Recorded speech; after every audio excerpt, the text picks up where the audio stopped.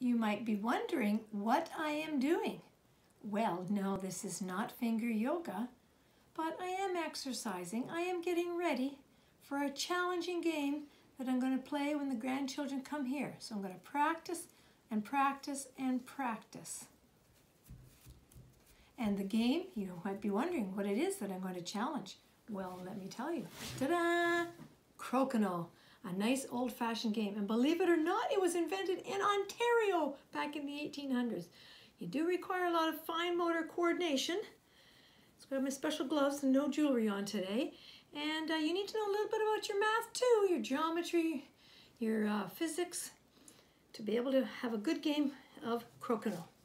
So, Ryder, Jacob, Johnny, Molly, Ava, Ella, Cameron, Memphis Moxon, challenge is on.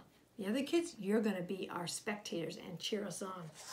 So the name of the game, you can play 2 people, 1 against 1, or you can play 4, 2 against 2. I am missing one little wooden peg there, but that's okay. Object of the game, get it in the middle circle. No way, so away he goes. And Red has to play now. So he's got, that's cheating. I'll try it again, that was cheating. Okay, we got to get going here. We got to get this looking good for the audience. They want to cheer. All right. Now, what I have to do over here is hit that one out. I missed, so I'm out. All right. So this team gets to go, and he gets to try again to get into the middle. Oh, he's back in the middle. Okay, I can hit this guy out or that guy. As long as I don't have to hit them out. I just have to touch them. Oh, what a player. I got to practice a lot because I'm afraid of my grandchildren beating me. Oh, no. Maybe I can pretend that's me. Oh, I hit him, so I get to stay.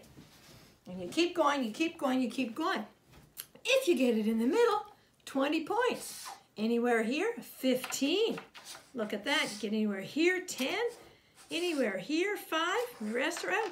Add your points up. Maybe you want to go to 100 points, 150. You can call it a game and then keep playing. I think I'll develop a little medal for it, and the challenge will be on you, grandchildren.